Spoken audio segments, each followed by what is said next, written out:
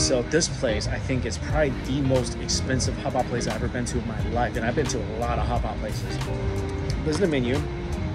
Here, they have a lot of these soup bases, and each soup base on its own costs 40 Singapore dollars, so about $30 for one soup base. They have Taiwan spicy with tofu, chicken, coconut, Sichuan, pickle soup, malam, mushrooms. You can get a yuan yang or half-half for 18 each. And if you get their private room, it's $118 for a 3-section hot pot, but with a minimal spend of $666. That's devilishly expensive.